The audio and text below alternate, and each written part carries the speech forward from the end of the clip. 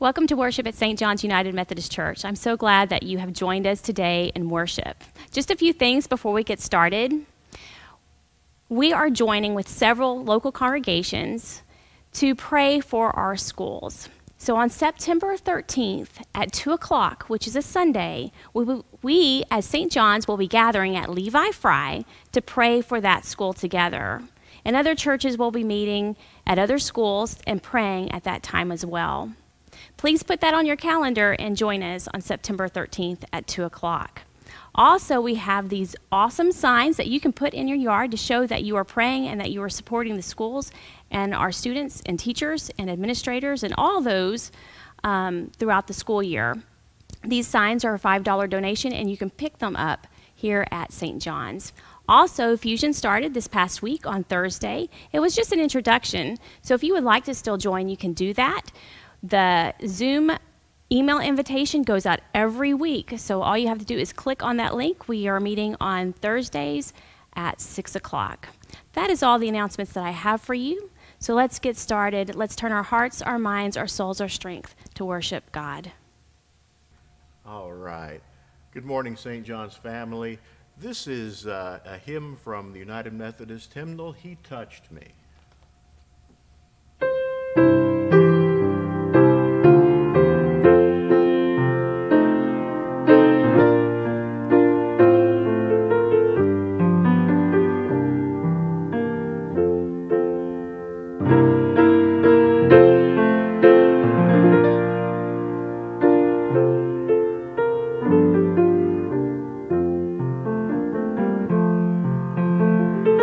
Shackled by a heavy burden, 'neath a load of guilt and shame, then the hand of Jesus touched me, and now I am no longer the same.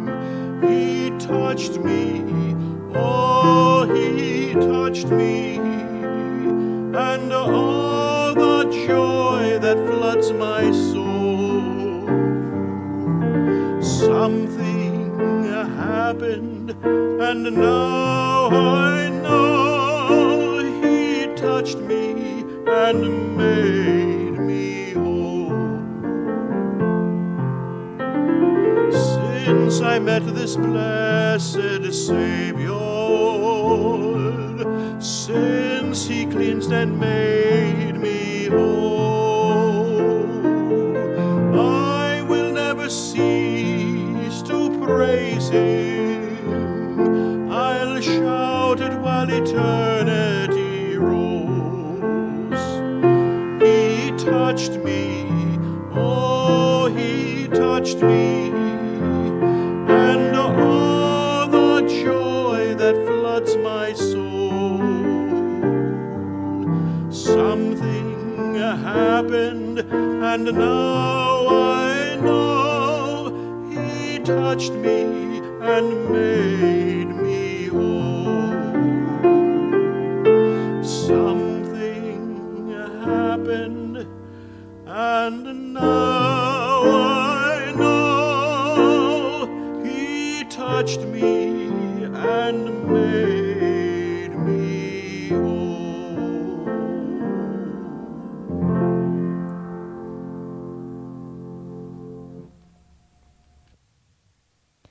And now we'll move on to a time of offering and prayer.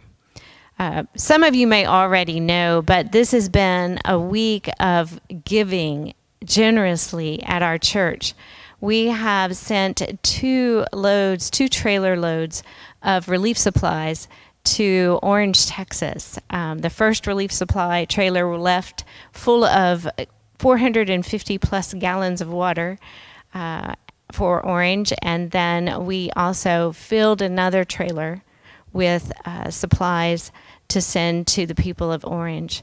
Many of us have been affected by hurricanes here where we have lived, and it is such a wonderful privilege and honor that we can return the favor to people who have been so supportive of us in our time of need. And so thank you so much for the many ways that you've been generous this week with your hurricane relief supplies and with your donations, and also with your financial resources for the church. We really appreciate the way that you have generously given to support the ministries of this church in whatever way you've done that. So now let's turn to a time of prayer.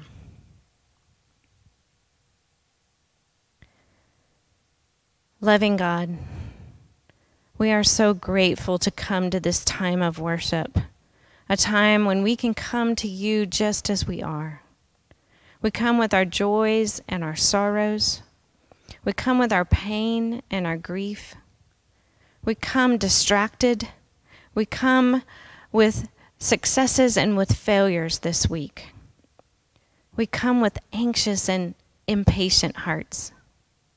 Oh God, just settle us down so that your peace surrounds us, so that we can set aside our burdens and fully invest ourselves in this time with you. Open our eyes to see and our ears to hear, and fill our hearts with a desire for you and you alone. Come, Holy Spirit, be with us as we listen and pray. And God of hope, we lift up the people who have had their lives turned upside down by this hurricane. Send them the help that they need to restore their homes and their hearts and their hope. Pour out your peace and comfort them.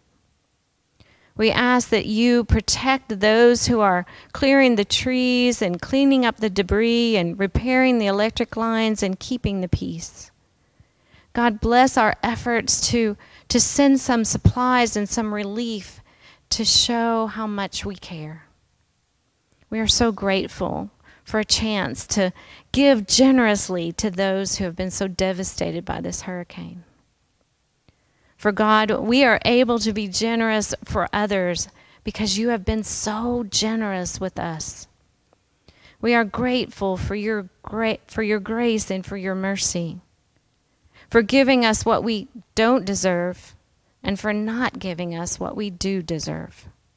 We're grateful for the gift of Christ who opened the way to the abundant life that we have with you in this kingdom. And we know that you are quick to love and quick to forgive. Teach us how to do the same thing with other people. Bring to our minds what it feels like to have that burden of debt forgiven and the freedom that comes with that gift. And make us generous with our own forgiveness so that we might forgive ourselves and forgive others who have hurt us. And help us to see that forgiveness just opens the door to transformed lives. Merciful God, make us instruments of your reconciliation in this world. And then, gracious God, we ask that you stay by our side as we live into the rest of this day and this week. Be with those who are suffering from the effects of this pandemic, and be with those who are working to put an end to it. Pour out your healing presence on those who are ill, and surround those who grieve with your peace. We lift up the names of the people who are listed in our bulletin today, and know that you are already at work in every one of those situations. Bless our offerings and our tithes that we give today and that we give throughout the week. May they flow through the ministries of this church and the United Methodist Church, so that all may come to know the love and grace of Jesus Christ. And now we place our trust and our confidence in you, God, as we pray together the prayer that Jesus taught us. Our Father, who art in heaven, hallowed be thy name. Thy kingdom come, thy will be done on earth as it is in heaven. Give us this day our daily bread, and forgive us our trespasses, as we forgive those who trespass against us. And lead us not into temptation, but deliver us from evil. For thine is the kingdom, and the power, and the glory forever. Amen.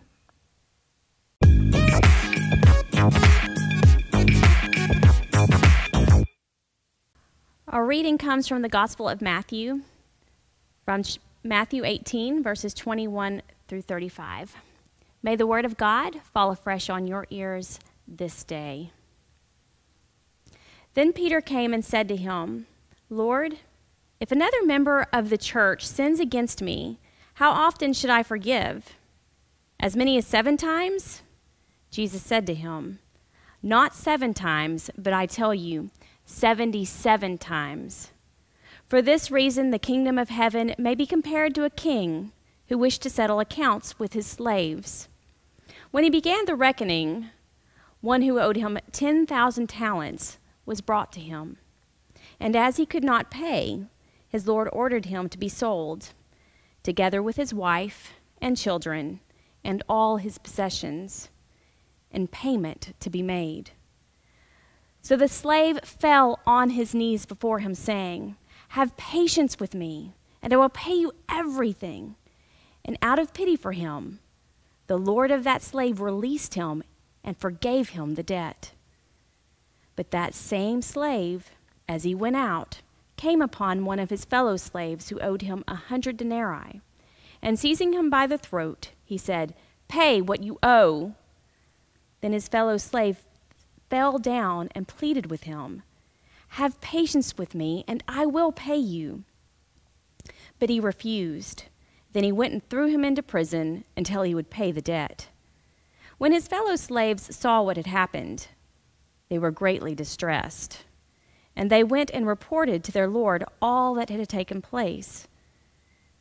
Then his lord summoned him and said to him, You wicked slave, I forgave you all that debt because you pleaded with me. Should you not have had mercy on your fellow slave as I had mercy on you? And in anger, his lord handed him over to be tortured until he would pay his entire debt.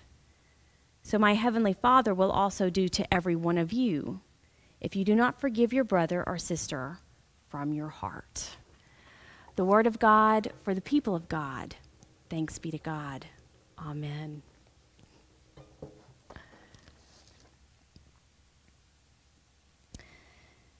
As we talk about forgiveness, we all know that forgiveness is hard. Whether we're talking about forgiving small things or large things. We also each understand what it means to be forgiven. I certainly understand what it means to be forgiven. As a kid, when I did something wrong and I was forgiven instead of receiving a punishment, it was like this great relief.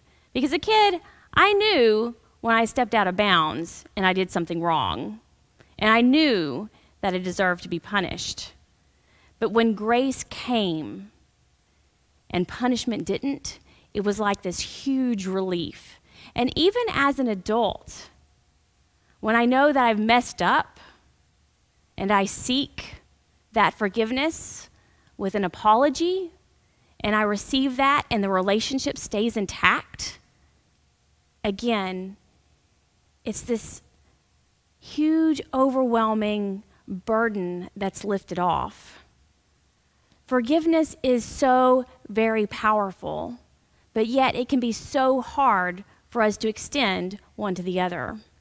And for Peter, this was one of his questions, as Jesus had been talking about forgiveness and about what it meant to sin and all kinds of different things. Peter took Jesus aside and said, Lord, how many times, how many is good? Now, for me, if I were in Peter's shoes, that would not have been my question.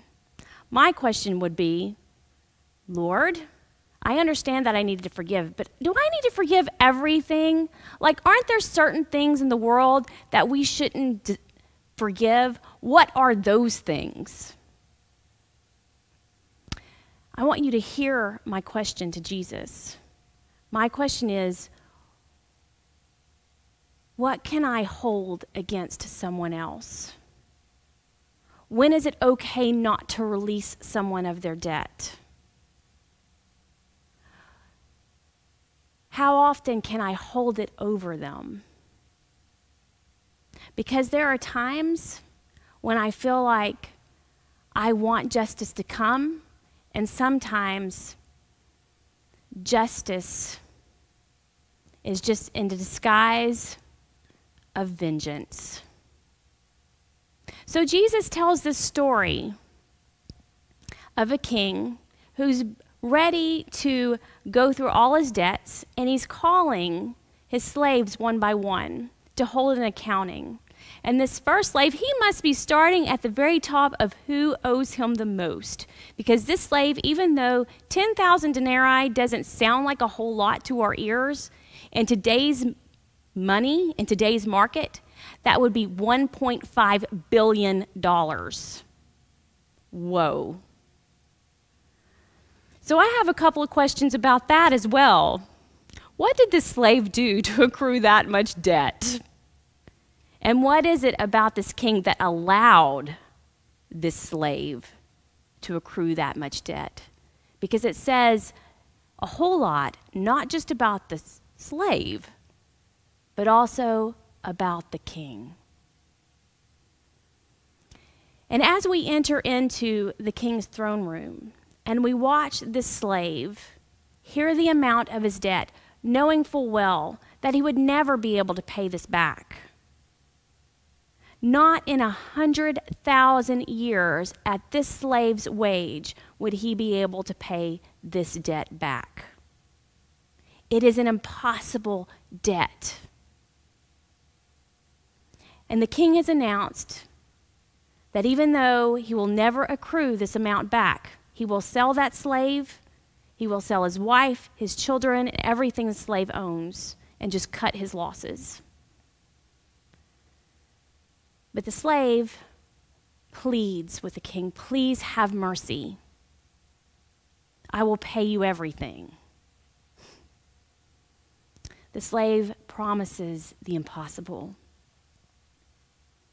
The king hears the impossible. But for some reason, the king finds so much grace in his heart that he wipes out this impossible debt. All of it.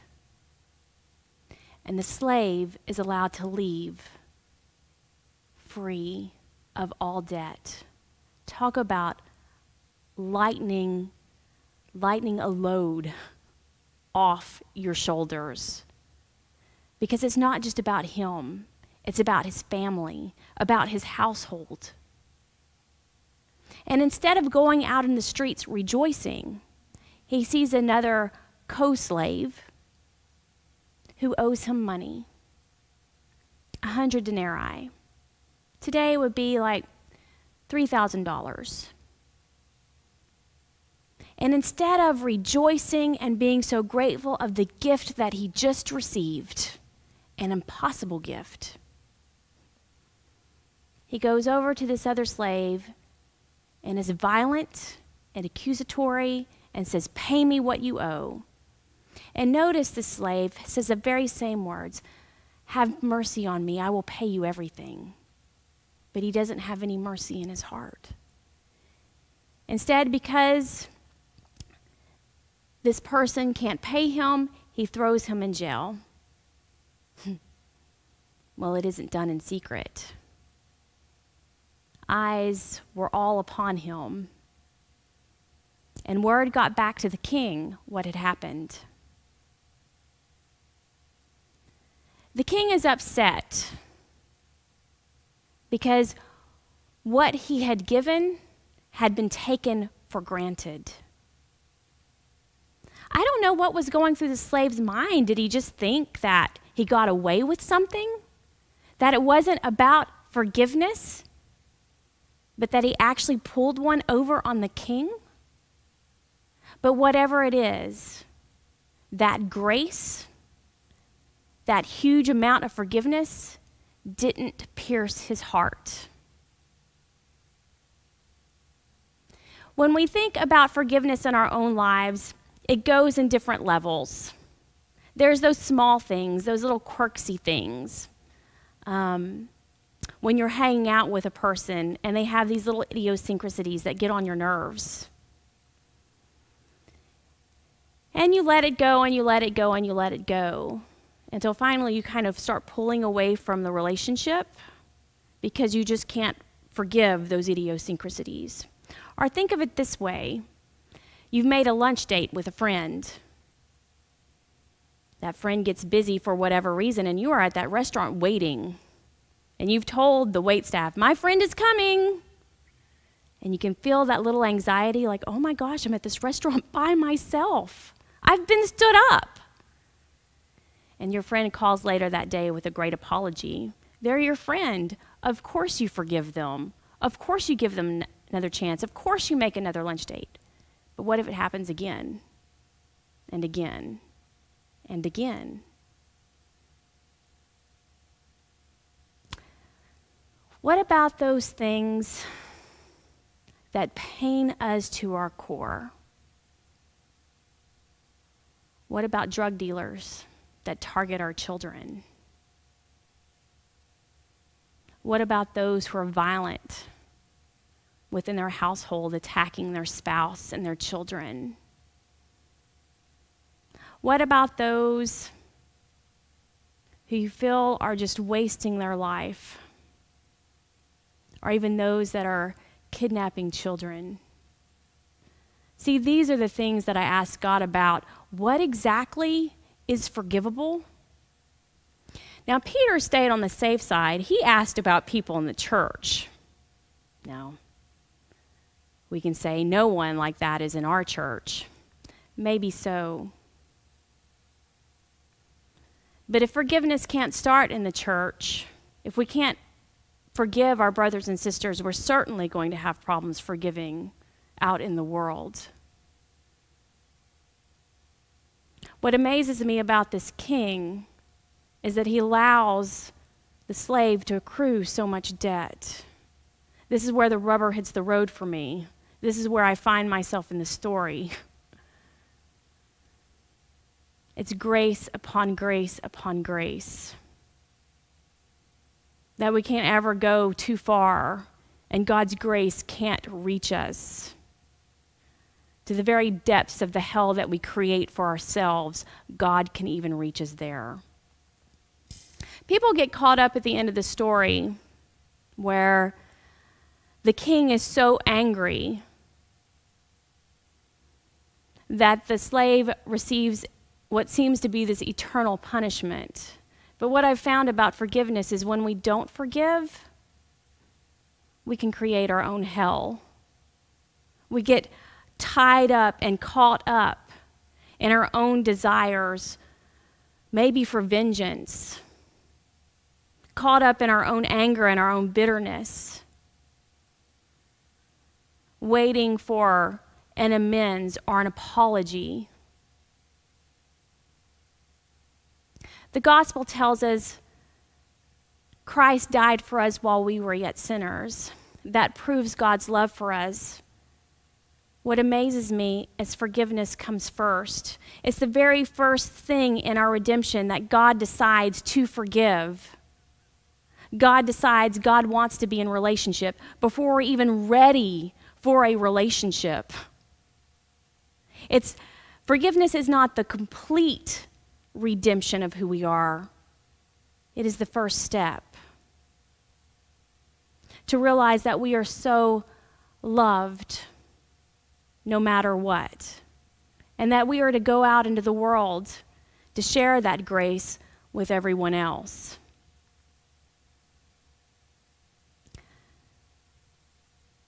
I wonder,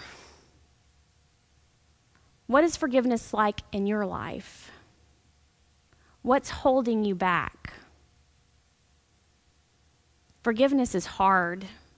It's something that I have wrestled with on and off all of my life. And every time I reach a hurdle and I find forgiveness, or I am able to give forgiveness, it's a game changer for me. The more I am able to forgive, the more joy I am able to receive. And I find a little bit more of the kingdom of God. Jesus was very passionate about forgiveness, and he talked about forgiveness a lot. In fact, forgiveness is interwoven into our prayer that Jesus taught us. Forgive us our trespasses as we forgive those who trespass against us. That there is this forgiveness that is woven into our relationship with God, with this expectation that it's something that we'll work on.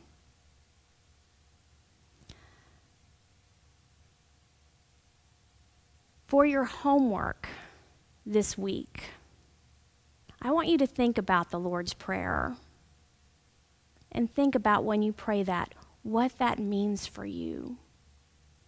I want you to think deep down on those times that you've been forgiven, not just by God, but by the people around you that love you so much, that even when you make mistakes, they still want to be in a relationship with you, and how good that makes you feel. But I also want you to think about the hard things,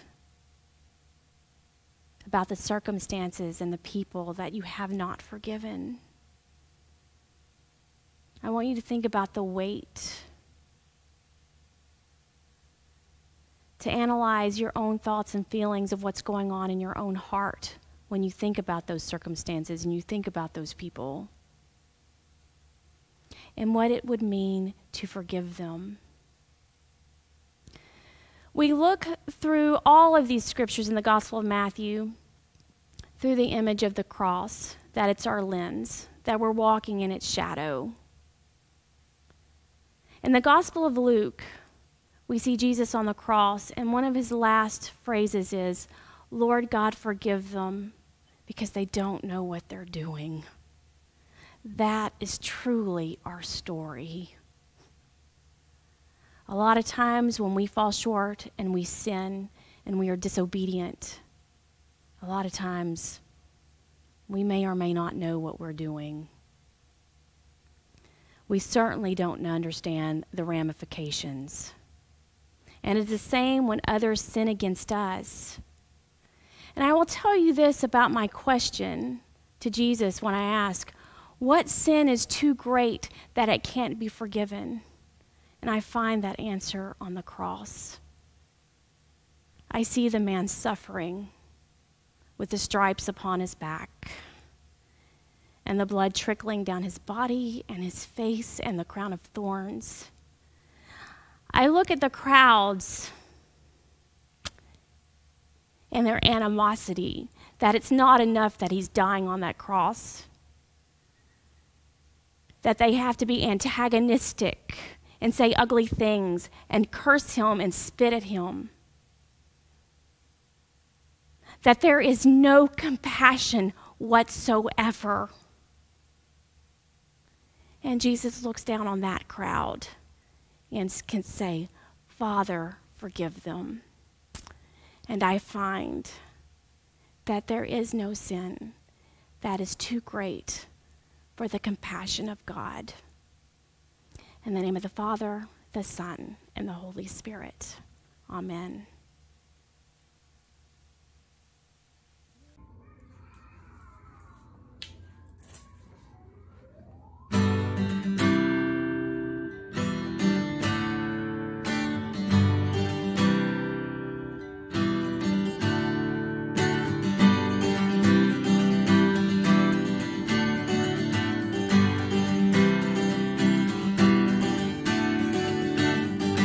I'm trading my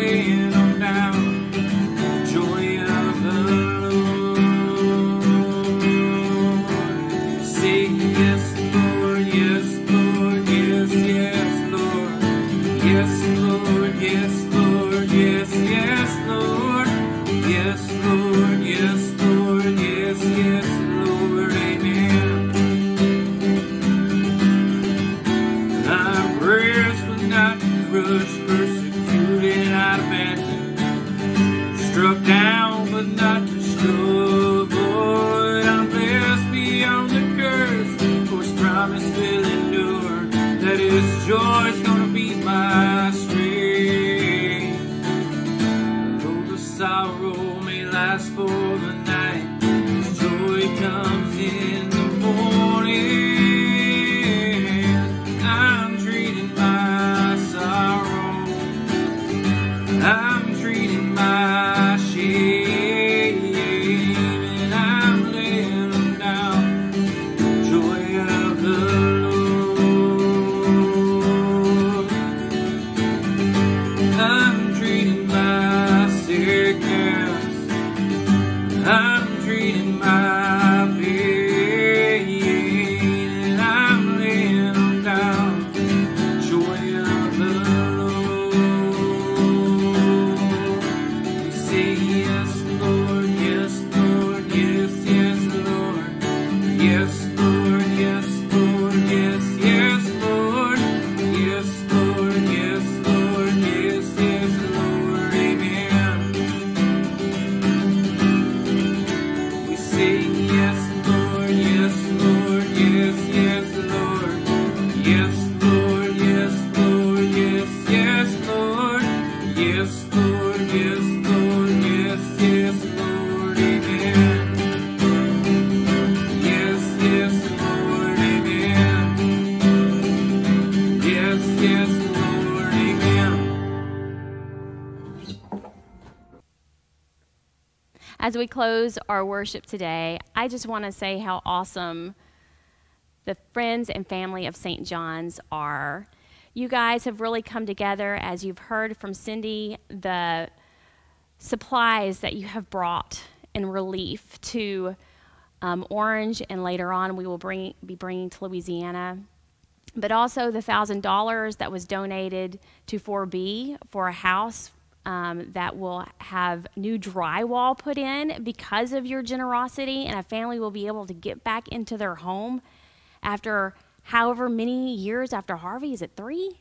3 years? That's amazing. I want you guys to know that even though we are not meeting in the sanctuary, we are doing some awesome things as the body of Christ. So thank you. I am so proud to be your pastor.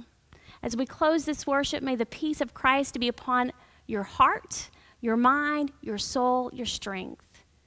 May you bring the Spirit of God wherever you go, so that all may meet Christ in you, and you bring the kingdom of God wherever you go. Amen.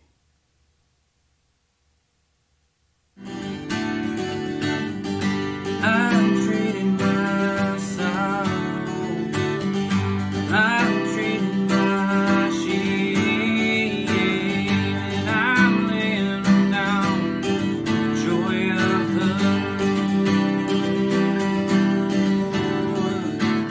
You're not getting my shorts or anything, are you? Not as far, okay. Not as far as you know. Yeah, isn't this great? Gym shorts and dress shoes. I feel very uncomfortable right now. Okay, are we ready?